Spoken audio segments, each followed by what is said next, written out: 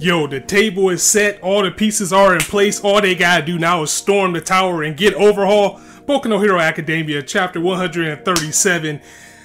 Even though it was pure luck, everything that Night Eye was doing, his investigations finally paid off as he found out where the tower was that Overhaul was in. He found out where Eri was, and he found it in a pretty interesting way. You know, he was at like this toy store, probably trying to get some memorabilia for All Might, and he saw a guy there who was asking for something that was really specific, and just off of that, he kind of got a hunch and decided to grab this guy up, make him look in his eyes, use his ability to look forward, and he found out, sure enough, this was one of Overhaul's minions, and that's how he was able to find out where she was. Again, a lot of luck was put into this, but at the same time, hey, it's time to go in, it's time to storm this tower, but I'm scared, guys. I am really scared because the biggest thing that I'm worried about is these heroes don't truly know what they're getting into. They know that the League of Villains may be involved, but they don't know for sure. We don't exactly know what Overhaul is capable of, and with everybody going in to storm in at once with this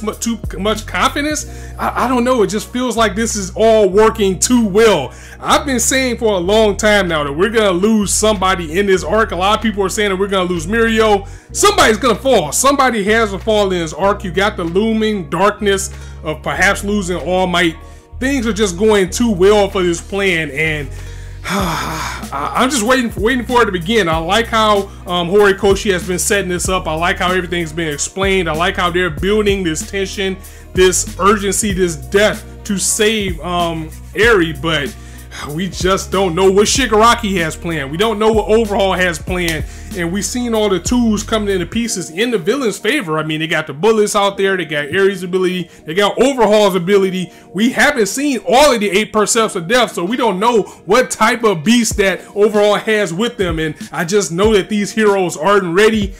And as close as we get to it, the more exciting I get, but the more worried I get at the same time, because this is going to be dark. I've been saying for a while now, this is going to be a dark arc. And the interns, you know, our kids from UA, this is an optional assignment. They really don't have to be there. And Eraserhead pointed that out. He was like, you know what, you guys don't have to do this. You can back out if you want to, but we know our characters. We know they're going to go in. We know that they want to go for it. You see Mirio, you see Deku's resolve to go save Eri. Everybody else is on board too, and they are getting ready too. They're getting prepared. They're training back at the school. You know, they're going in a little bit harder than usual, and Bakugo's looking like, what the fuck is going on? Why is everybody stepping up like this? And I've said this before as well, I really don't want him and Todoroki to be in this arc. It's time for some more characters to get some shine. We've seen Kirishima get some shine. It's time to get some of that Sue shine. It's time to get some of that Raraka shine. It's time to let somebody else shine through in this and kind of section off and divvy up the development. Let's see everybody else level up, because we know Bakugo and Todoroki can do their thing. They'll probably be better off than anybody. I think the only people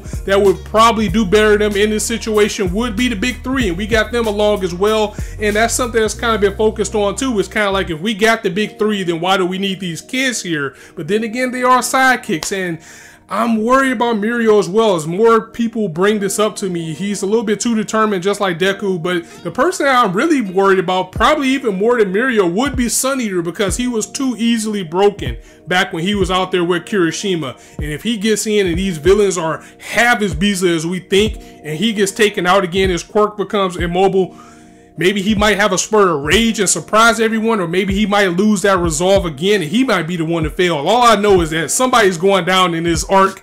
I really would be a little bit disappointed if they didn't, but now we're about to get to it. I mean, I like the build up, but now it's time to start swinging some fists. And Deku has a horrible poker face. Oh my god, this guy's at the lunch table. He's thinking about Eri the entire time. He's thinking about the mission. He's tearing up. He's crying. I mean, he can't hold this in at all, because this is supposed to be a secret mission. You're not supposed to tell anybody about anything. And the fact that he is going through so much right now and can't talk to anybody is tearing him apart. But it also brought one of the greatest moments, not only in this chapter, but probably in the series himself, is to see the support group and see the friends that Deku has. And he's beginning to make around here, because remember, Ida came to him and Ida told him, you told me once before, and this is like kind of loosely translated, that if there's ever a time where you feel that you're backed in a corner, if you need anything, I'm here. Talk to me. Remember, Deku was there for him when he was going through his thing back in his Stain arc. So to see him reach out his hand and say, look, I'm your boy. Talk to me. If something wrong with you, let me know. You don't have to tell me,